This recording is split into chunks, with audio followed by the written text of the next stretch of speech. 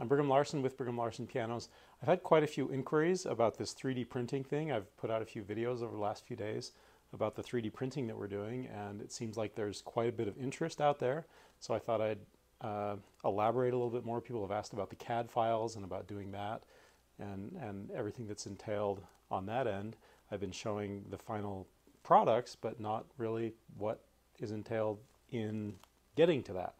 So, getting into a little bit more detail, here are some examples of the double flange that we're duplicating. So of course that's wood, it's very dirty. The piano is 1898, and so it's dark and black and filthy, and you can see it's broken there. That was actually like a lot of them. There are 60 some odd of this version that has the damper flange on this side, so the hammer goes on this side, damper goes on this side, but there's not dampers all the way up.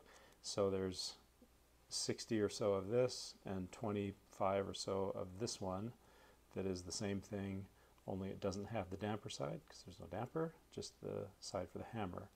And so there again, you can see that that wood is just really dingy and ugly, and this wood is frankly brittle. And so of the 60 or so of this one, 25 or so of this one, maybe, I'm not sure how many, quite a few on both were broken beyond repair.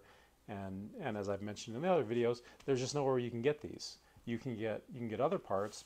Parts were more or less standardized by about 1880 in the piano industry, at least the American piano industry, not so much in Europe. But in the United States they were, but Knabe apparently didn't get the memo. And so they were making these flanges, but now we're stuck. Okay, so here is CAD. I'm using Fusion 360, and so there's the file.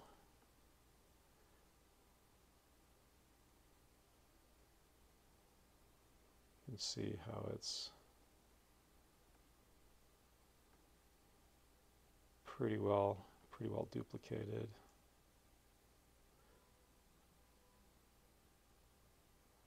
Okay, and so basically it was just a matter of taking the calipers and just taking all sorts of measurements, measuring, you know, all the way down to the thousandth of an inch. So, you know, that width is 280 thousandths, and with CAD you can just duplicate that exactly. In this inner the diameter of the circle there is 193 thousandths, and just going on and on and on all the way to the depth of this little line there. That's where it kind of clicks onto a rail, corresponds to a rail to hold it nice and tight, all the way to things like, you know, how long these little tines are. That would be about 392 thousandths from the very top of the tines to the end there.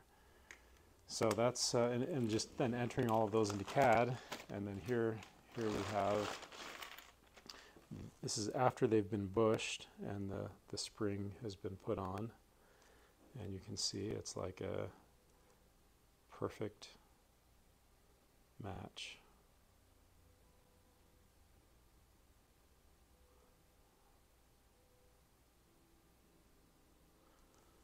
And then the same thing for these, the top.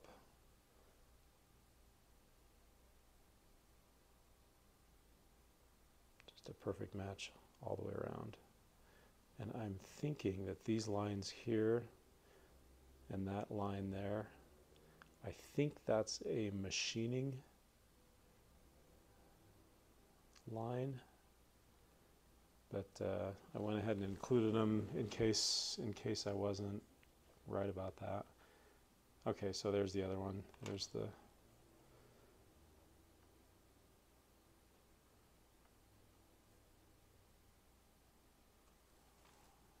upper. Let's see. So there's the original that I copied it from, and there's the 3D part. Pretty much a precise duplication. And then this is the piece of trim on that Hallett Davis that was missing that trim. That is this file here. So there again, basically just take a, let's go this way. I took a photo of the profile of what was there, and then, let's see, I think I have that here maybe? Yeah, there it is. So there's the profile, get rid of that. That's the photo of what is there currently, so we still have this piece of trim, and then based on that profile from the photo, and I was able to just trace it and then dimension it like it's supposed to be dimensioned. Let's get that body back. Right there. Turn the canvas off. And then based on just a ton of measurements,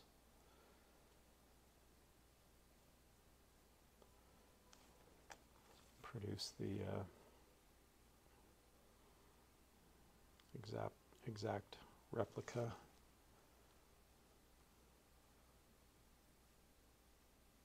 Kind of cool.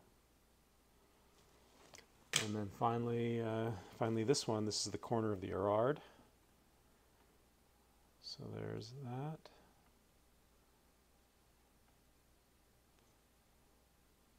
Let's see where the canvas is. There it is. So same thing here. There's the corner of the piano. Let's get rid of these construction planes.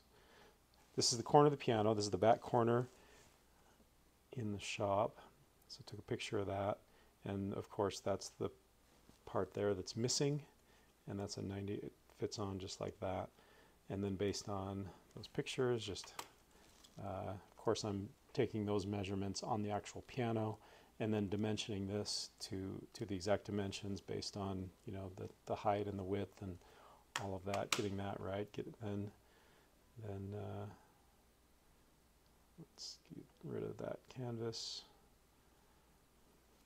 and then based on that, you've got a profile, and there's the profile right there. And then based on the profile, basically just extrude that out,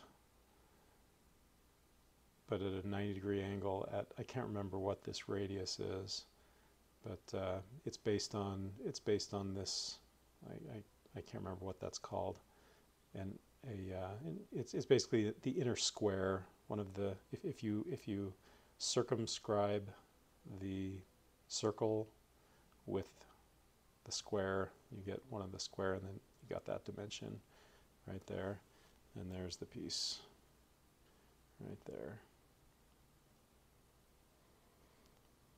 Pretty cool stuff. And so right now I'm learning how to paint this in a faux wood. So since obviously plastic is not going to accept the same stain that the piano will, so we're going to have to use these markers and use some paint to sort of disguise it, make it look like faux wood. And then I guess while we're at it, I wasn't intending to do this because this isn't necessarily piano related, but it's still kind of cool. And I guess if you're watching this video, you're probably the kind of shoppy type, probably appreciate. So we're putting in a dust collection system, and so if we're on something like a drill press where it doesn't have a port for dust, it just kind of scatters dust everywhere. You kind of need this like gooseneck. So this is what's in the printer right now. Is this this piece here? This will strap to, it'll go 90 degrees. This will strap to the stand of the drill press, and then one side will go to the dust collection, the other side will go to this gooseneck, so we can just kind of, we'll put another, I don't know, maybe get it that long or a little bit longer, and then we can just kind of put it exactly where we need it, wherever we're doing the drilling when the dust collection system's on. And I guess finally, to end this video, I guess I'll just say thanks for all your interest in the 3D printing. It's kind of been surprising how much what the reaction's been. Let's just go check out the 3D printing room, and then we'll end it right there.